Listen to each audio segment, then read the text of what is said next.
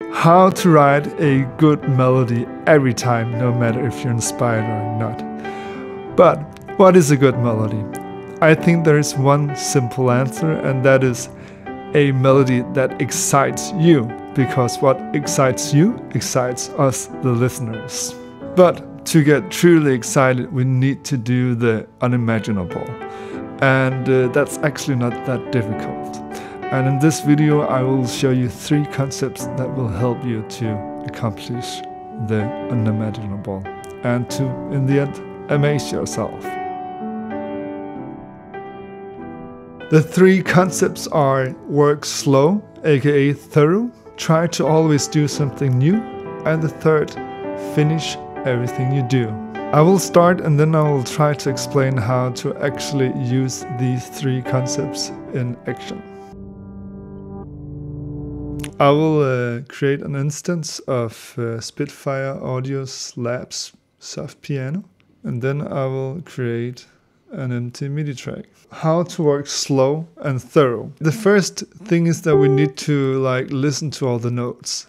So I will begin on an E, for example, and then I will try to listen to all of the different notes. There are 12 different notes, so it's not that difficult. And I will always sing along. Singing along is so important.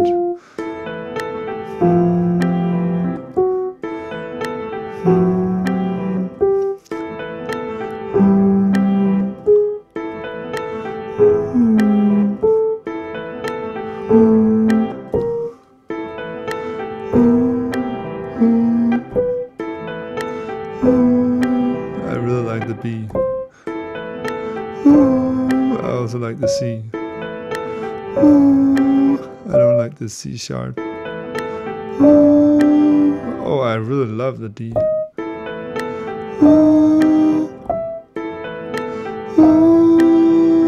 I also like the E. An octave up. It's really important to hear all 12 different notes, because often we can't really imagine that much. And by exposing ourselves to all 12 different notes, then we get to experience something new, maybe. And experience something new is the road to doing the unimaginable. Because if we always just do what our habits tells us to do, then it will always become the same somehow.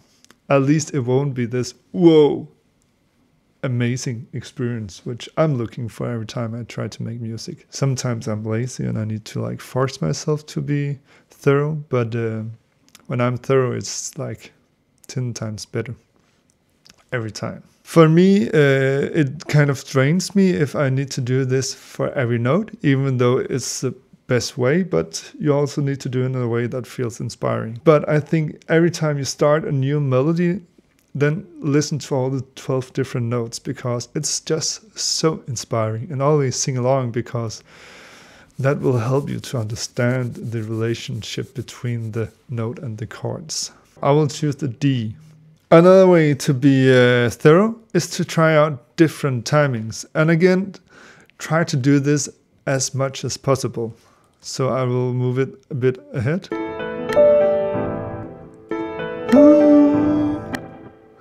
I like this much better than,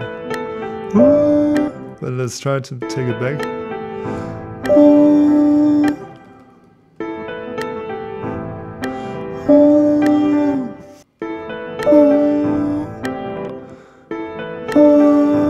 This is just it feels like it surprises me, and I really like that. I think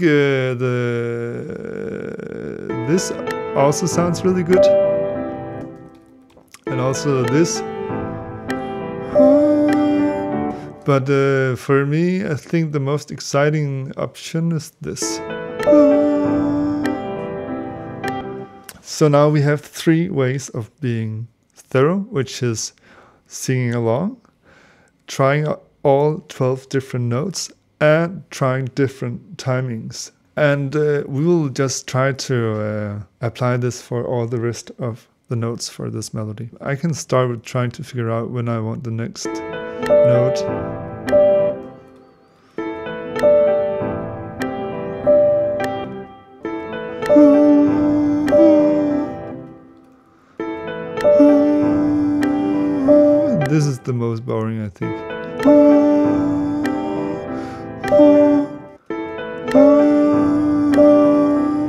I really like this. Just singing the same note twice excites me. It's like I want to know what the next note should be, and that's a really good sign. Again, let's be thorough. So let's try out all 12 different notes.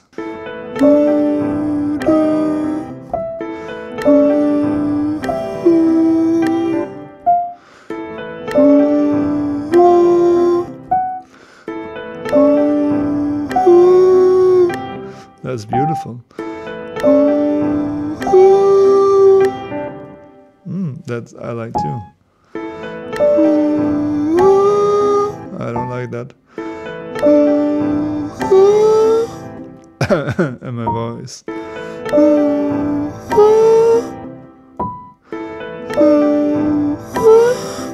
I really like this.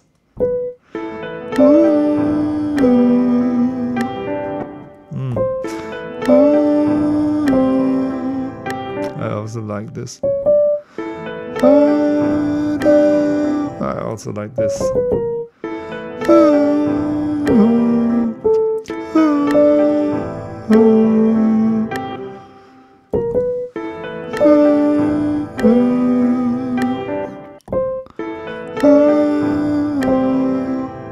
Okay, so now I have like 2 notes that I like the most, 3. And that's D, C, or D, B, or D, A. A feels really, really good, but it doesn't like excite me. It's like, oh, this feels good and comfortable. But I don't like that because it's a part of my habits. It's like, it's well known. It's not like exciting. It's not a new adventure. And why not go for adventures when we can choose to go for adventures?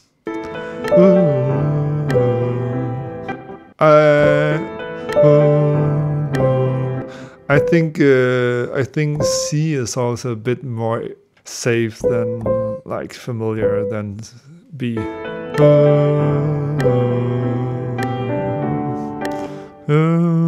So let's continue. And my voice really wanted me to sing this note.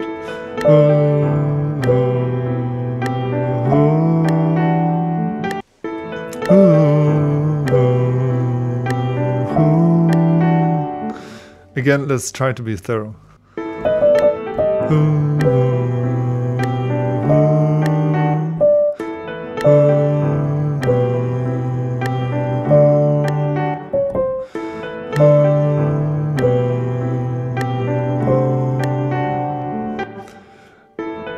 I want you.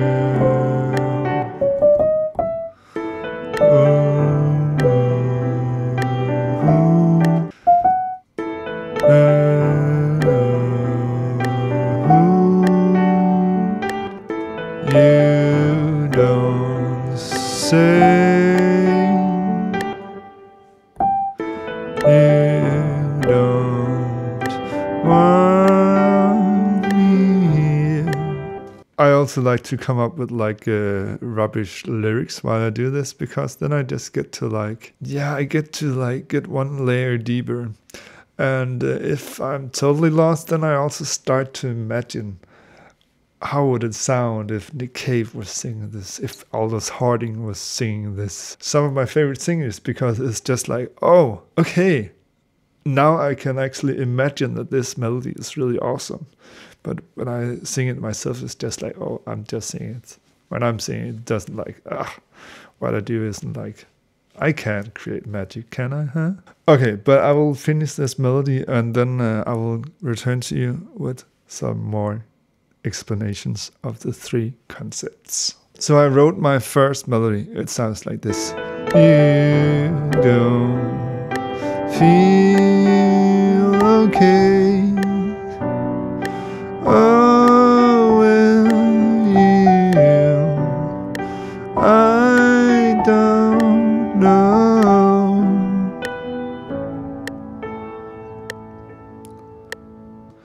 I really, really like it.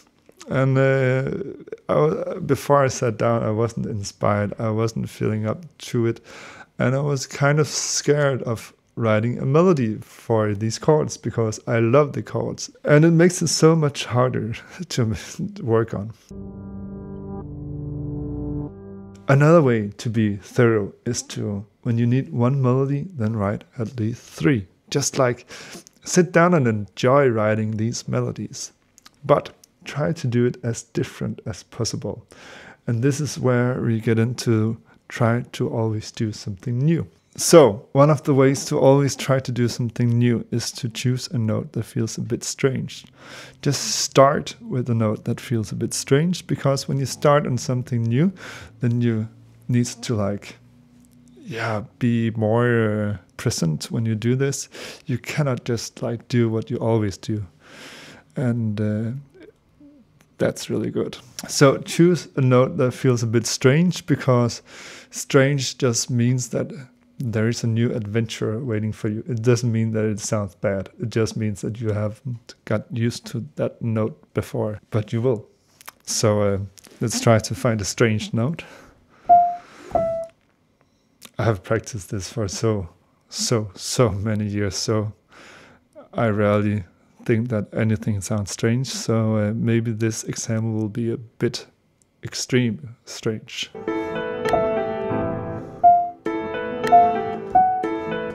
The F sound is strange.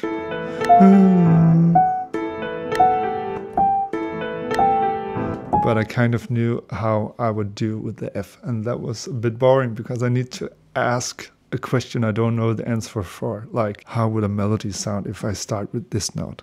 But I kind of already have an idea, so it's not very exciting.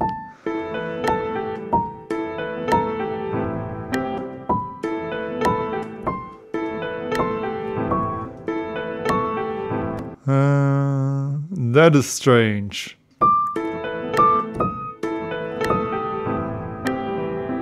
This is also strange. The C sharp is just pure evilness.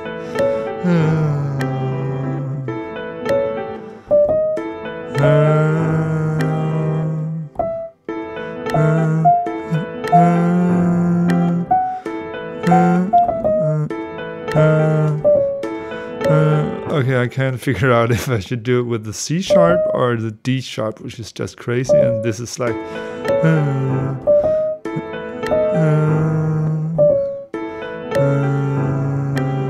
so we are playing the major on top of the minor. Let's start with the C sharp. So now I take it to the extremes, which is like a fun exercise, but the best exercises are also the best way to make music, because music is just one big exercise where you're exploring and trying out new things. And if you're not doing that, then start doing that.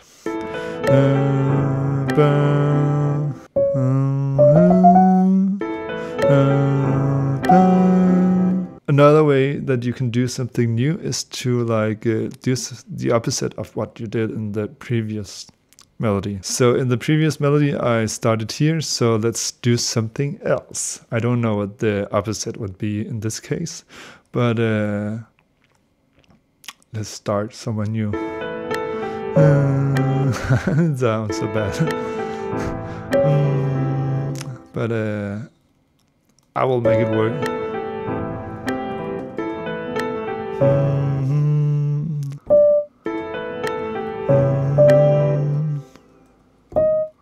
Okay. I think I made it work. I don't see your face now. Oh. Okay. I think I succeeded. I don't want your patience no more. You can see it requires you to be brave and stupid, but I think you can succeed with everything. I don't want your patience, all I want is your love right now. Start with a note that feels a bit uncomfortable, strange, and then try to do something opposite. Like if I try, for example, here in the next melody I made, then I start with like chromatic. Then I will try to like, maybe I could do the opposite and go down instead of go up. Da, da, ba, ba. So I could like ba, ba, ba, ba, da, ba. Could my starting melody be in the next melody? And I could also have bigger jumps, and I could also make a faster melody or a even slower melody.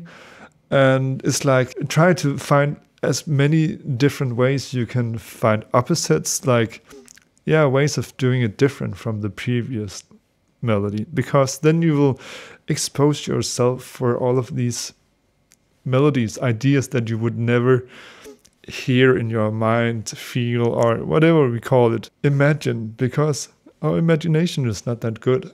So if we can like expose ourselves for these new ways of doing things, then we'll much easily get to like amaze ourselves, do the unimaginable, get truly excited.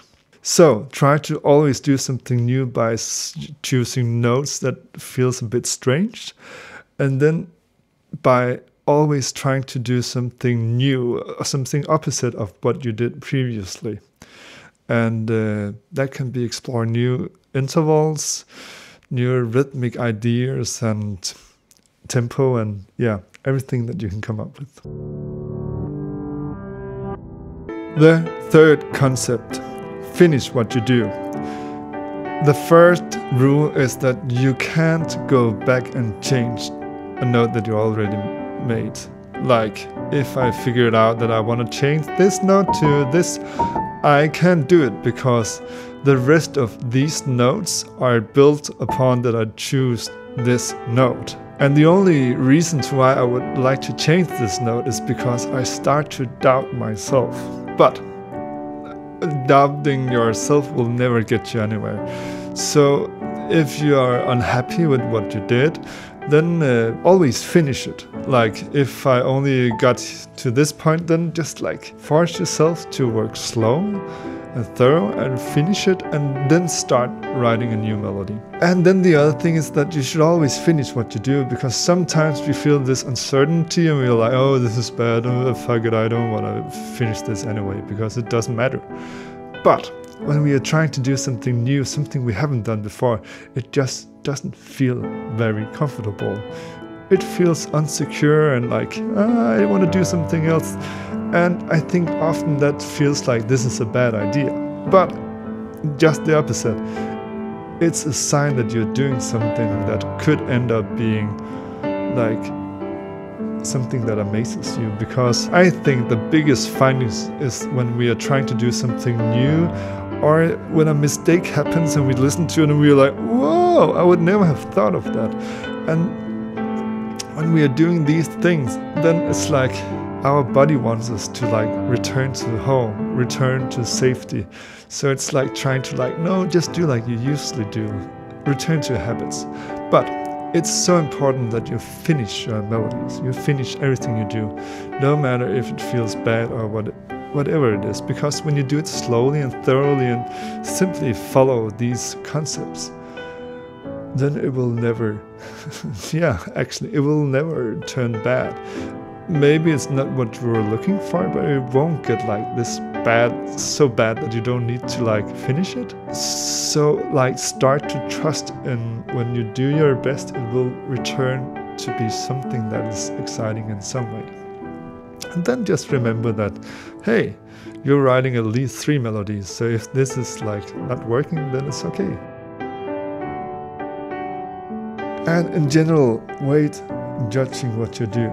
Just like try to be thorough and always try to do something new. And if you do this, then it really doesn't matter if you think it's good or bad in the moment, because in the moment you don't know anything. It's like some time ago I wrote 3 songs. I wrote a song a day, and the first day I wrote a song, it was like, whoa, this is my favorite song.